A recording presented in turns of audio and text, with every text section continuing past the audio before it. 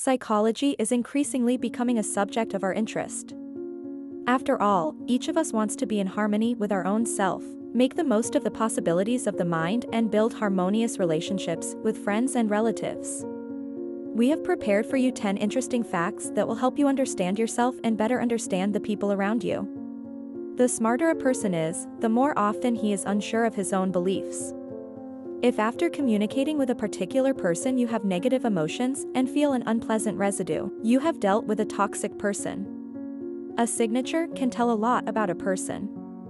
For example, the larger your signature, the higher your self-esteem. To find your true calling, you need to take action. Follow your beliefs and they will lead you to your goal.